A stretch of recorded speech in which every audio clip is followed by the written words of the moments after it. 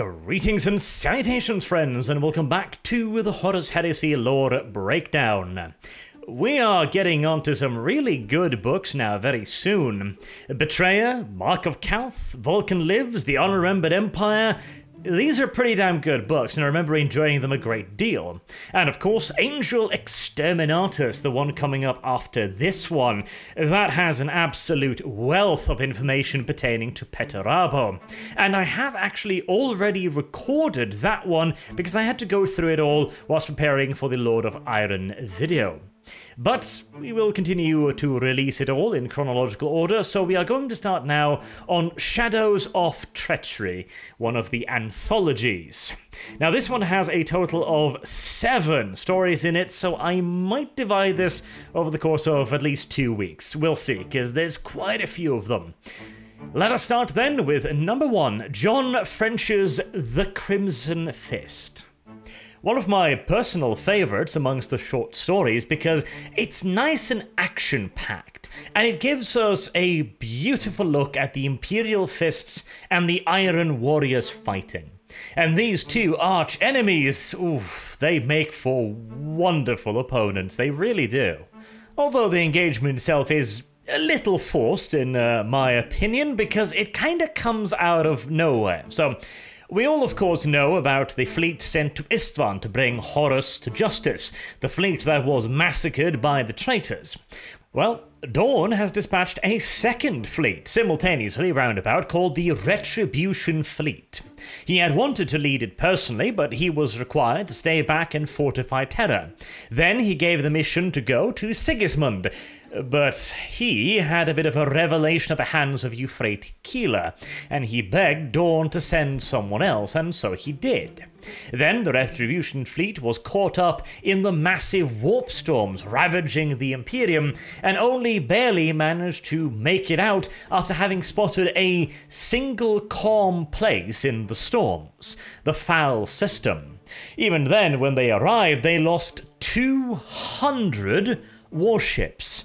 200! 10,000 Imperial Fists gone.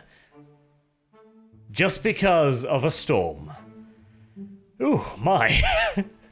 See, I feel like the warp storms are often underestimated in the Horus Heresy books, because in reality they are absolutely beyond devastating. It can absolutely wipe out entire fleets, yet there's not really much mention of it in the Horus Heresy, and I think it's because when you start talking numbers like 10,000 fists, 200 warships, it makes the numbers feel kind of irrelevant, you know? There's always a danger when you throw out large numbers where you go like, oh my god, that's a massive loss, right? And then they turn out that, okay, well then the Iron Warriors show up and the Imperial Fists fight them off. And in fact, during the course of this story, will de facto defeat them were it not for other circumstances.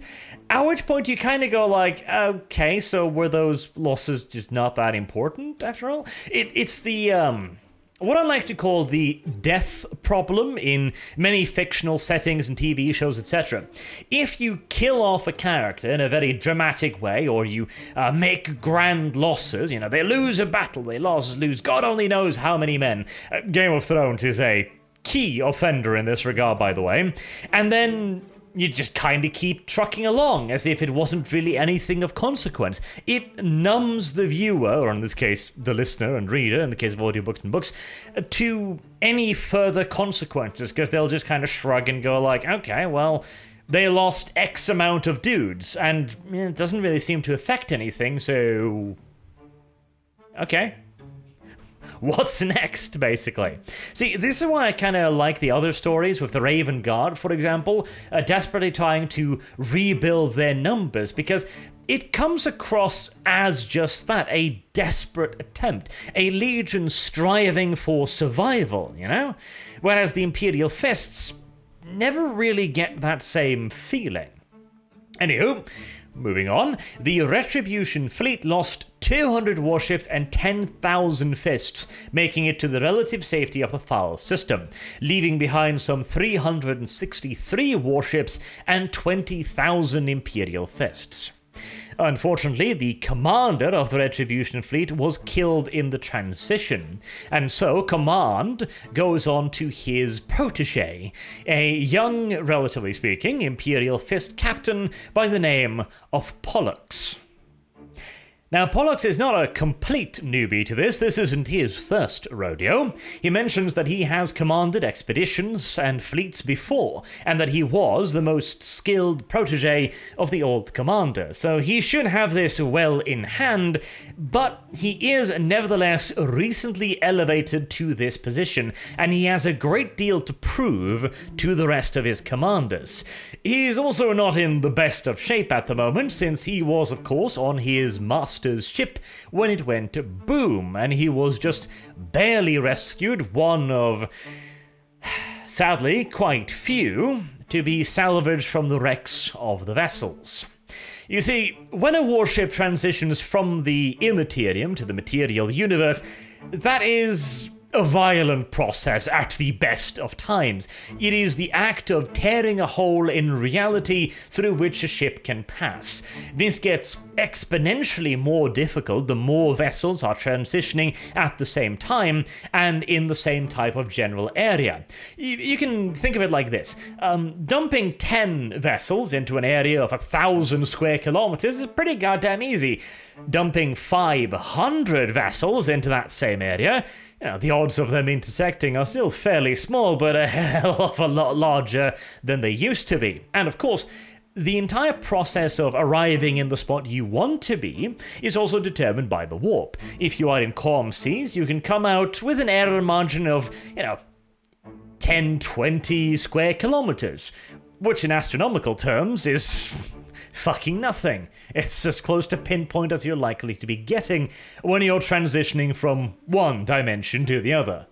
But when you are dumping the ships out of a warp storm, in all due likelihood you will be de facto blind as to where you appear, which, as you can imagine, is going to quite severely increase the rate of accidents. But Captain Pollux does not, however, believe that their arrival here was entirely accidental. In fact, he seems to believe that this is a little bit too good to be true in some ways. The Imperial Fist relief fleet all forced into a single system, the only spot of calm in a rolling warp storm, the likes of which no one has ever seen. That does indeed seem a little bit too perfect, almost as if someone is trying to sequester them there. Nevertheless, I gotta say, it is an impressive leap of logic for Captain Pollux to figure out that this is indeed a trap.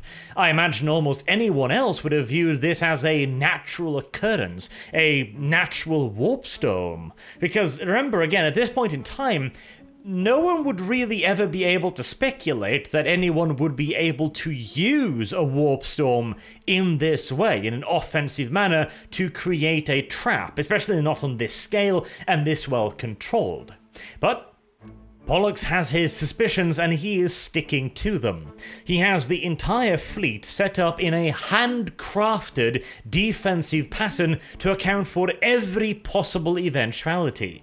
And he also makes all of the Imperial Fists run constant close quarters and boarding drills to prepare them for the arrival of the enemy he is convinced will eventually show up. But after weeks and weeks of no enemy appearing, Pollux's commands were beginning to be questioned by the other Imperial Fist officers. Yet he still stayed strong on his conviction, though he allowed for other ways of breaking out of the area. He allowed a Captain Tyre to try and find a way through the storm, utilizing small groups of ships. This caused the loss of another 10 vessels and the damage of several more. And unfortunately, it did not grant any clues as to how to escape this apparent trap. Pollux also ordered the astropathic choirs to continue the attempt to find some way to communicate with the wider Imperium, with Terra, with anyone, frankly, but just like Tyre's attempts at escaping the storm, their efforts were also futile. Then, finally, when the entire fleet was rocked by what appeared to be a psychic attack, everyone thought that finally the enemy had arrived. But days later, and then weeks later, still no enemy appeared.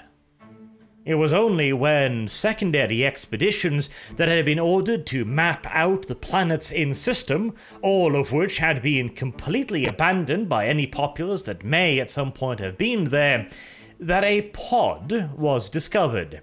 A small, life pod-esque like device studded with augers and sensors.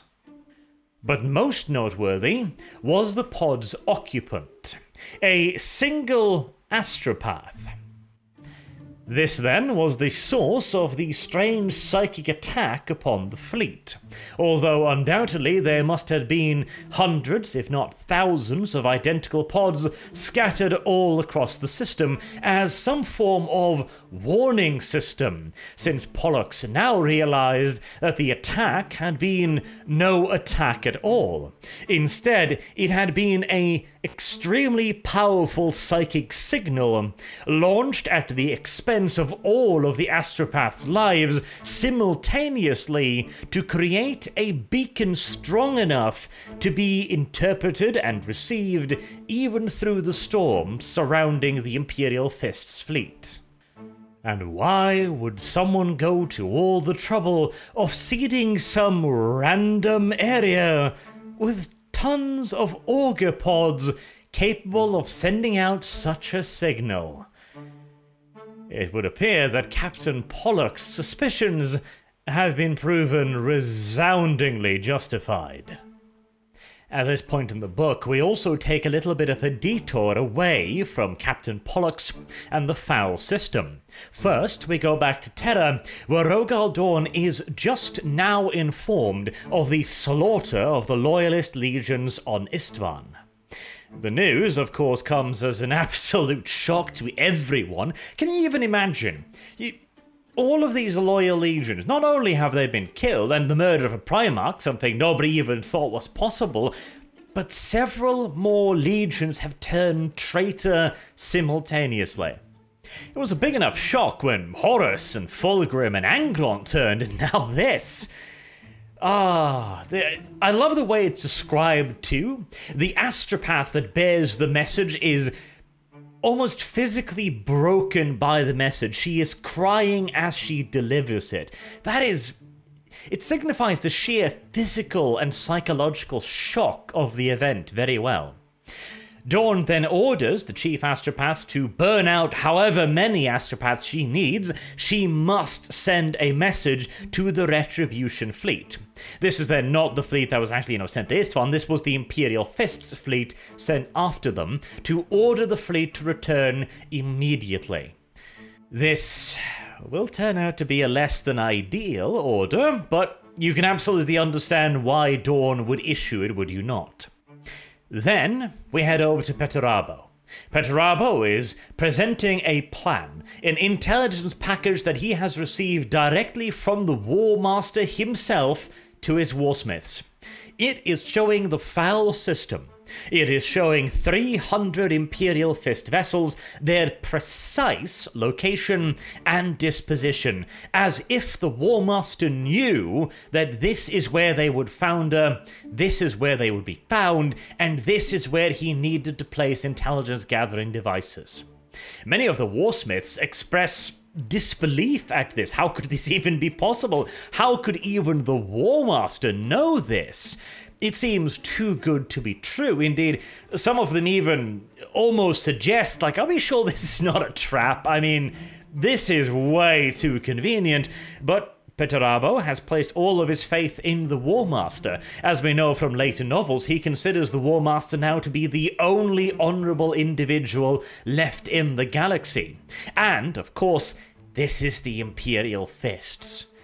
This is the Iron Warrior's most hated enemy, served up on a silver platter. 300 of them. Perturabo even knows that Dawn himself does not command the fleet, but instead he assumes the fleet is commanded by Sigismund, which it would have been were it not for the intervention of Euphrates Killer. Already we see the grand plans of Chaos hitting a little bit of a road bump, apparently. It would seem that the powers that be had told the War Master that this fleet was commanded by Sigismund, suggesting that that would have been part of their original plan. Instead, as we know, it is not commanded by Sigismund at all. He remains on Terra by Dawn's side. How much different could the heresy have gone if Sigismund had died at Fal? Because, of course, Sigismund would probably have taken a very different approach to the Fal trap than Pollux did. Sigismund would probably have tried to break out and damn the costs, whereas Pollux took the exact opposite approach. Instead of trying to break out, he de facto hunkered down and braced for the trap he was ever so convinced was coming for him. Perhaps Pollux would have done the same, maybe, but I doubt it. Especially if he had been given Euphrates' prophecy, but chosen to go anyway. In that case, he would have been desperate to go back to Dawn's side at any cost. He probably would have risked the entire fleet to do so. It is interesting, is it not? And then, of course, there's the conversation we get to see between Dawn and Sigismund. Why they didn't put this in one of the main books, I will never know, because this is a pretty goddamn major plot point, but oh well. Sigismund, after getting the news of the betrayal, finds Dawn standing in a plaza looking at the statues of his brother Primarchs, the traitors, of course, now having been covered by tarps. Sigismund then gets the urge, for some reason, I don't know, a guilty conscience perhaps, or the feeling that Dawn might understand if it was told to him now, but Sigismund decides that it is time to tell Dawn the truth of why he requested to stay on Terra instead of taking charge of the fleet that is now trapped at Fal. Dawn does not understand.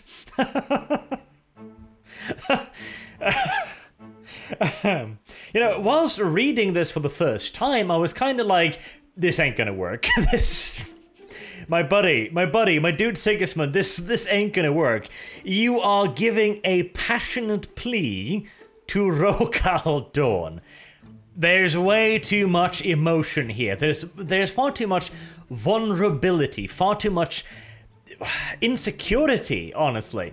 Dawn is going to hate this, and indeed he does, to the point where he outright denounces Sigismund and tells him that he is no longer worthy of being his son.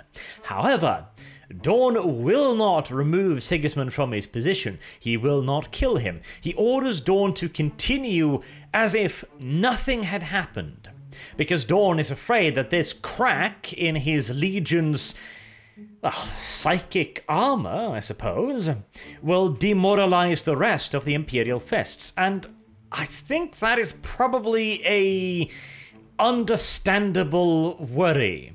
Sigismund is held up like an exemplar of what it means to be an Imperial Fist, and if he can be convinced by some random girl prophet to the point of refusing his father's orders, and instead, you know, for the benefit of this prophecy, choose to stay on Terra, yeah, that would probably be a pretty damn major blow to the Legion as a whole. But I don't think that this cold calculation was the only reason why he went so far as to completely condemn Sigismund and renounce him de facto. Dawn had been worried for quite some time that he could not understand why Horus had turned. And he had been worried that if he ever learned why Horus had gone traitor, perhaps the reason would make sense to him. To Dawn, in that moment, Sigismund became the personification of Dawn's fears, both about himself and about Horus. He saw his most favoured lieutenant, the man in his legion closest to himself, with a crack in his armour, with doubt, with vulnerability. And so Dawn chose to lash out and crush that vulnerability before he could fully recognize himself in it. It was as much a maneuver to protect himself as it was to protect the Legion, I think. But we have waited long enough, have we not? It's finally time to get to the Battle of Fal.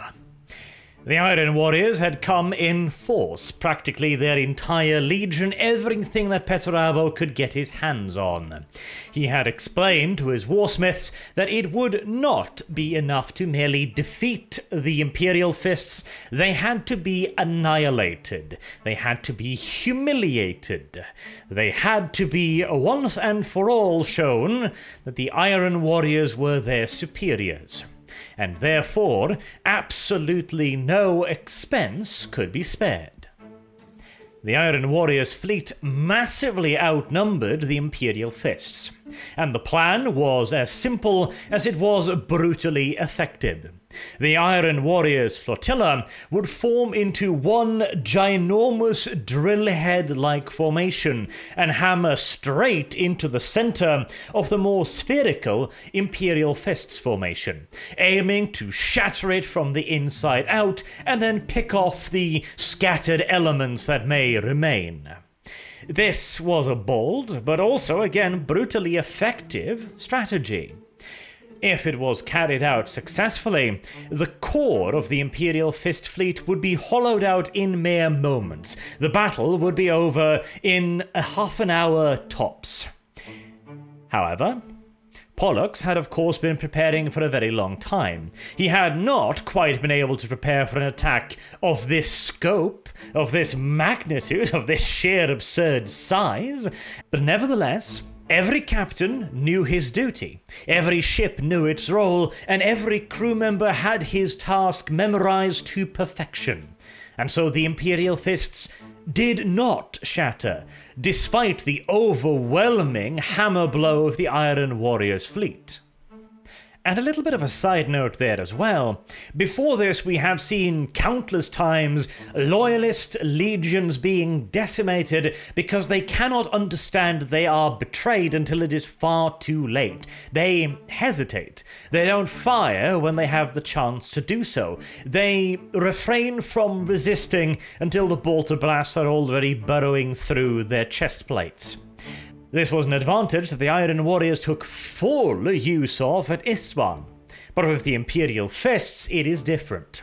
It is possible that this is an aspect of them being fists, stubborn little fucks at the best of times, but I think, honestly, the honor for why the Imperial Fists were able to immediately recognize the fact that they were up against an enemy force and respond also with undiminished fury and no hesitation is due to all of the training that Captain Pollux had put them through.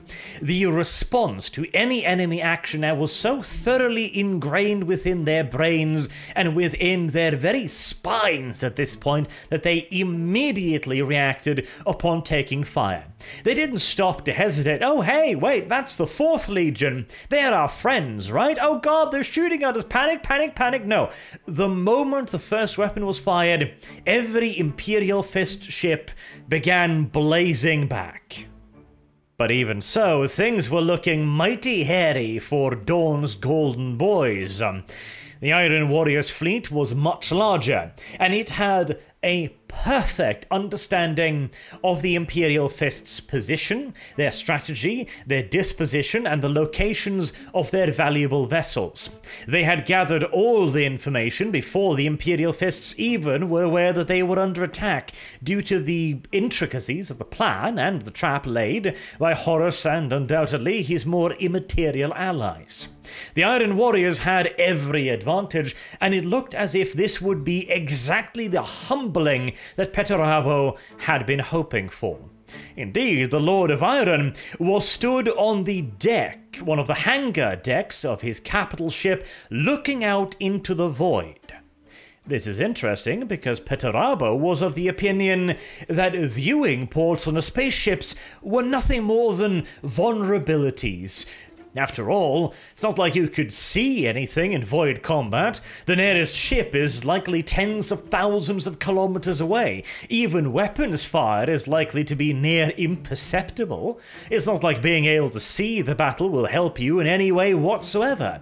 You need cold hard data for that. You need logical presentations. You need deployment maps. You need schedules. You need bombardment timetables. You need all of the myriad pieces of mathematics that makes up a war in the void.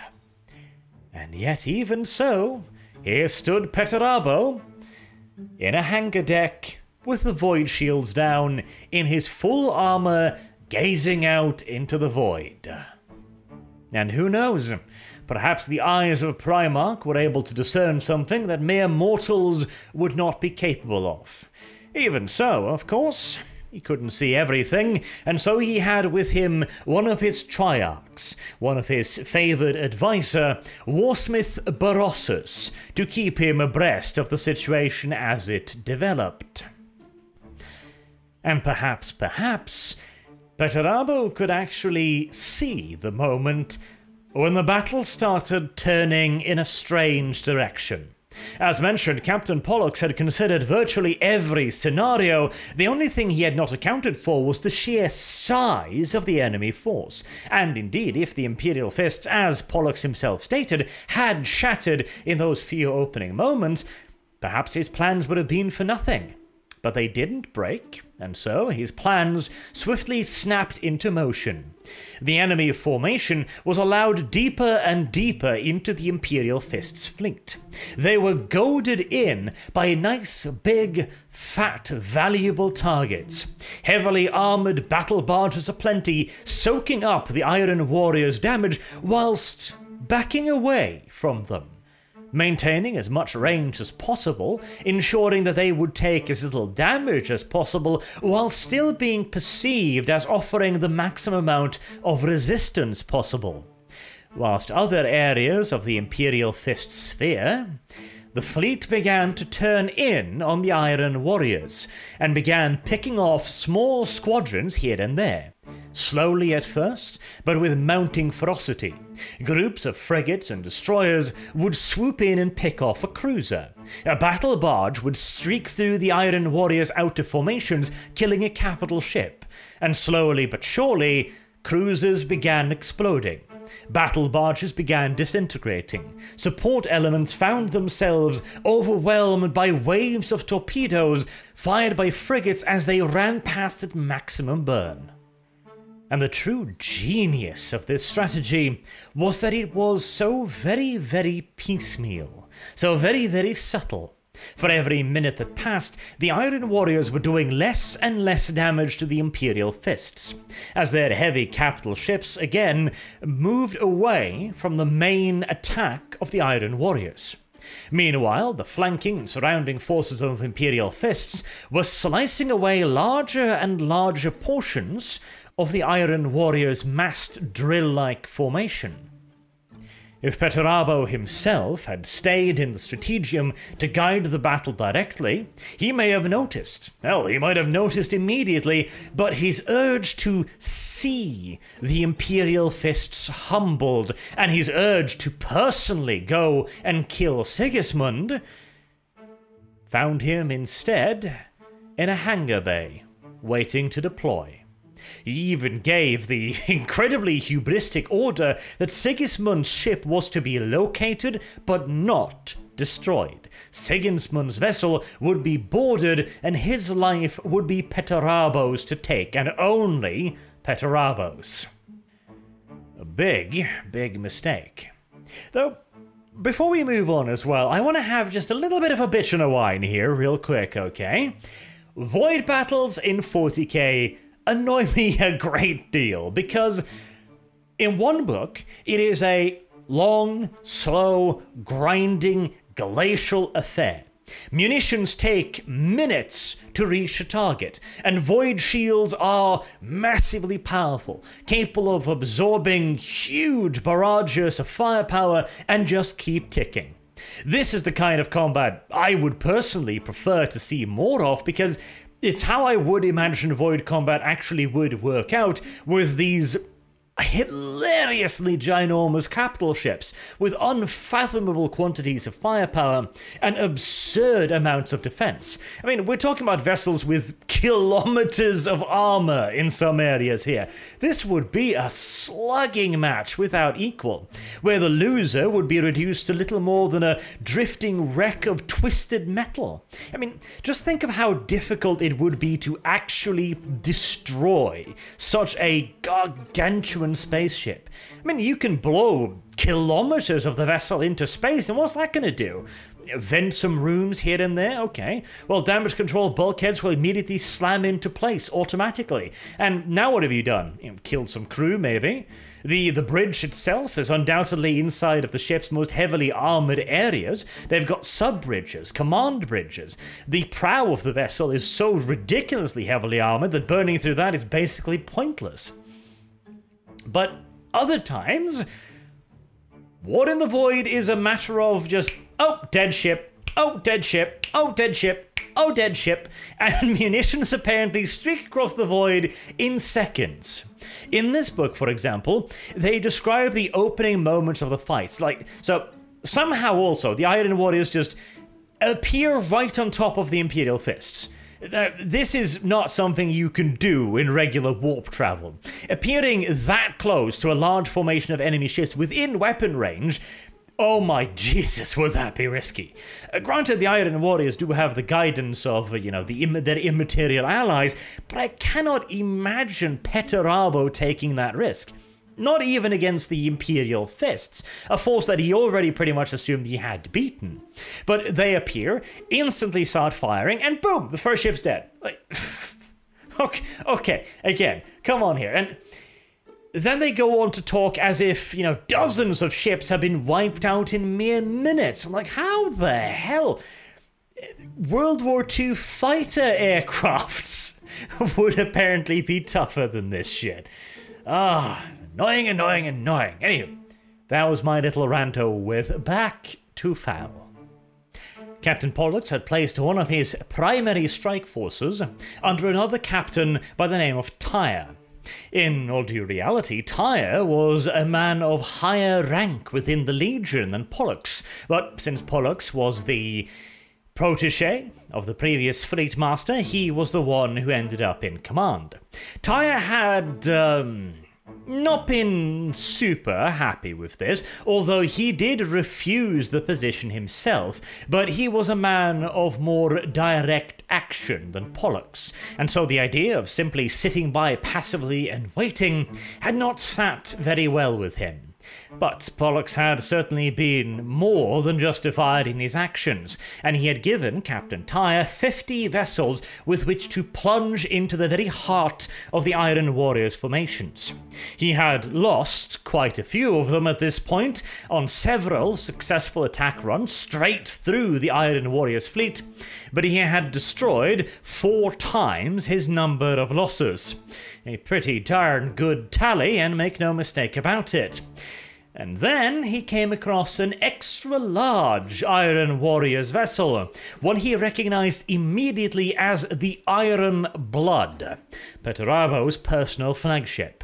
He immediately voxed this information back to Pollux, expecting perhaps to be called off, expecting the fleet to withdraw, maybe, or avoid the Iron Blood, but quite the contrary. Pollux orders him that Tyre is to fulfill his orders.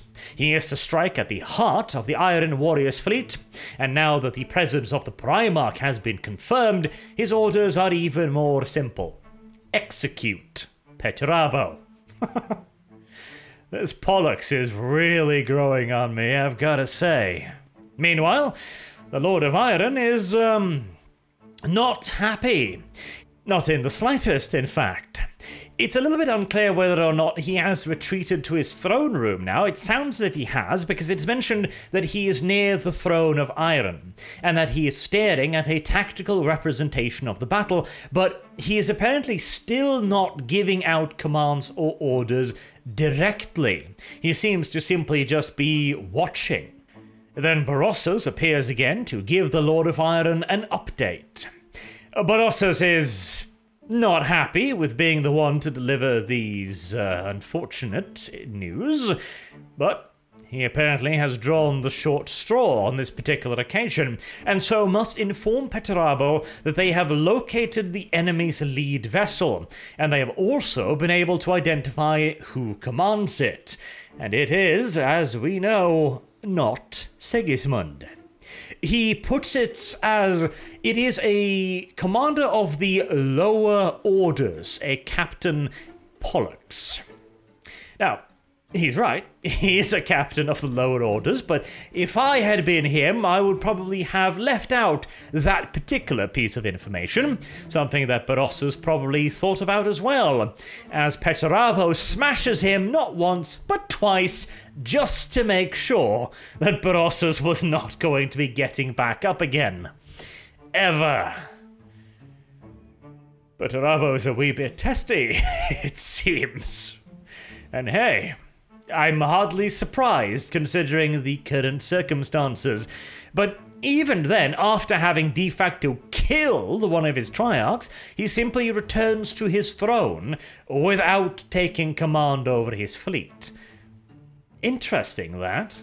I suppose his reasoning is that if he was to take personal command, that wouldn't really be good enough. That would just be him, Perturabo, a Primarch, defeating a trapped foe in a trap that the War Master has prepared for him. There's no real satisfaction in that. No real glory. No clear demonstration of the superiority of the Iron Warriors, so perhaps he decided to leave the matter of humbling the Golden Boys of Dawn to his warsmiths, assuming they would have no trouble. Unfortunate for him, I guess. But then, cruel fate intervenes to piss all over the Imperial Fists. Rogal Dawn's message breaks through the storm surrounding Foul, and it is a loud and clear one. Sons of Dawn return to Terra. No room for interpretation there, sadly. The problem is, of course, that the Imperial Fists fleet is now locked in battle with the Iron Warriors, to the point where disengaging is not really an option, or at the very least, not an option that is not going to come with crippling costs. Pollux considers his options, whether or not he should stay and try to win the battle, and it does indeed seem as if he is currently winning, though whether or not the Imperial Fist would have won the entire battle, I don't know.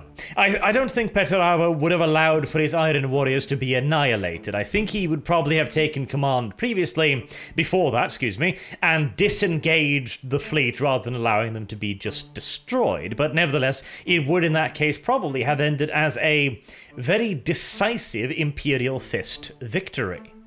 But Dawn's orders had been extraordinarily clear. Normally, of course, telepathic communication is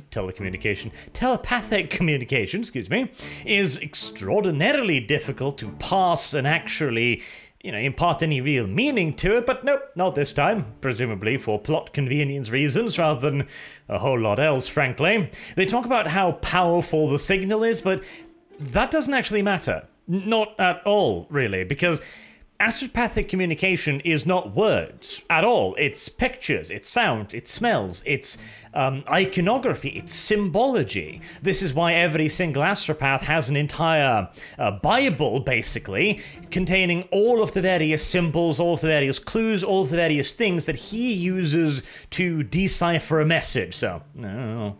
But again, dramatic necessity, so you can't whinge too much about it.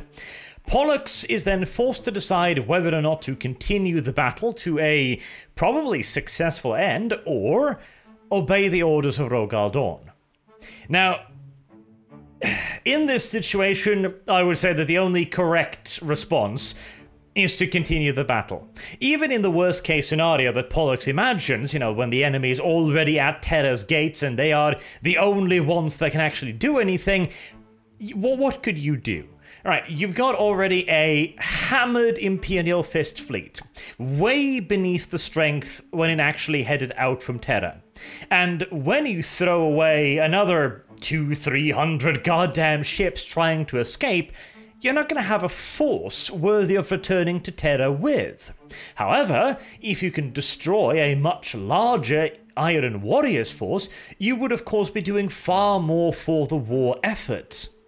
I suppose you could argue that, it might be a situation of win the battle, lose the war, but it's more of a question of lose the battle, lose the war. I mean, if the enemy is already on Terra, what possible help is Pollux's tiny, battered-ass fleet going to give, you know? And honestly, I would have expected the Imperial Fists, again a somewhat cold and calculating legion, for Pollux to figure that out, but at the same time, they are also disciplinarians extraordinaire, and disobeying orders is not really a thing they do. And that lack of immediate tactical flexibility is directly responsible for the losses that Pollux then endures as he orders the fleet to try to escape, with predictably catastrophic consequences. It also means that the boarding action launched against the Iron Blood is doomed to failure. A couple dozen Imperial Fists actually do manage to make it to Perturabo's throne room, and Perturabo simply throws open the doors for them because he probably is, at the very least, somewhat admiring their effort of getting this far, of their tenacity, and wants to let them die like warriors, and probably also because Perturabo is just fucking angry at this point. And he, of course, butchers all of them because, well, he's a goddamn Primarch, and well, there's, what, I think 40 or 50 of them left? Yeah, that's not gonna get you very far against Perturabo, I'm afraid. So that's another 1,300 fists dead right there, as Tyre led a strike force of 53 Terminators and 1,300 fists, all of which were dead. Now, normally that was kind of expected, and a second wave would come in to stiffen up the force before it going in against Perturabo, but, they're retreating, so that's not going to be an option. Captain Pollux attempts to shield the rest of the force as it withdraws piecemeal, and that would have worked perhaps in a situation where they are fighting against an enemy that were of equal size, and hell, I might even argue that he could have waited and at least cut down the Iron Warriors' numbers, but a path appears in the warp storm and they're like, oh god, you gotta hurry, otherwise it might close. Again, dramatic convenience there, but honestly, the thing that probably annoys me the most is previously, when the Iron Warriors fleet arrived, we were like, oh god, ships are blowing up left, right, and center immediately. Battle takes minutes in space. But now, all of a sudden, the retreat will apparently take a really long time and be really slow and give the Iron Warriors plenty of time to regroup and rally and go after them in force.